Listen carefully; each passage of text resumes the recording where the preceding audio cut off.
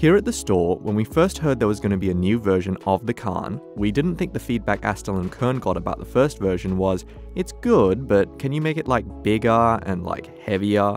But evidently that's the feedback AK did get, because now we have the Kann Cube, a truly gargantuan digital audio player that makes the original model look positively svelte. The Kann Cube basically doubles down on what seemed outrageous about the original Kann. Double the price, double the power, double the size. You could fit it in your pocket if you wanted to ruin your jeans, but this is definitely more of a transportable than a portable. In that sense, the Kann Cube is even more of an alternative to a full-sized desktop setup in the same way that a gaming laptop is an alternative to a regular desktop.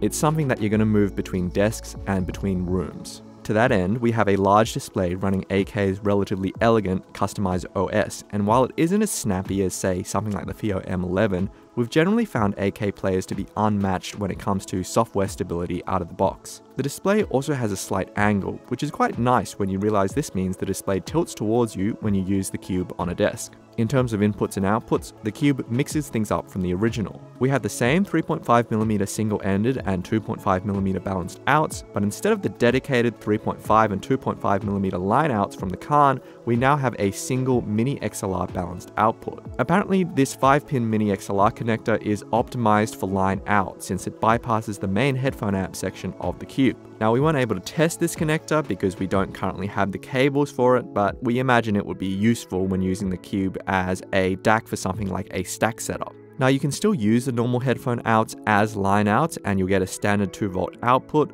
but you might not end up using them this way or that often, considering that you can basically plug almost any headphone into the Kann Cube and you'll get truly astounding levels of power on reserve. The Kann single-ended 3.5mm output now basically puts out as much power as the original Kann's 2.5mm balanced out, which means that we could plug a 600 ohm Beyerdynamic T1 into the 3.5mm output and get a good listening volume at around 90 out of 150 volume steps, though for classical music with more dynamic range, you might have to go a bit higher. That's where the 2.5mm balanced output steps in, supplying almost twice the power of the single-ended connection.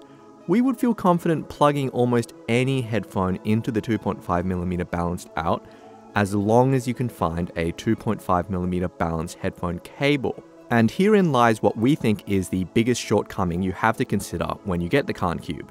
While it's hard to find full-sized headphones that include a 2.5mm balance cable, more and more headphones now come with a 4.4mm balance cable. And we find, and many of our customers agree, that 4.4mm is a physically stronger connector that makes more sense as a standard, especially for the full-sized headphones that the Kann Cube is likely to be used with. By the same token, we think that it would have made more sense to put a larger 1/4-inch single-ended output on the Kann, since it's easier to go from 3.5mm to 1/4 inch than it is the other way around. Yes, you can get adapters or custom cables made up, but this is another expense to factor in and it's not quite as elegant as it should be. Thankfully, when it comes to IEMs, the 3.5mm single-ended output is relatively clean and quiet. 3 different gain settings really improve the convenience when using a mix of headphones and earphones, and on sensitive IEMs like the Campfire Audio Andromeda, you get roughly the same level of hiss as you would get with a lower powered DAP like the Sony ZX300. Though if you want something even more immune to hiss with IEMs, we think the SE100 does a better job. So as far as DAPs go, we think players like the FiiO M11, which has both 2.5mm and 4.4mm outs,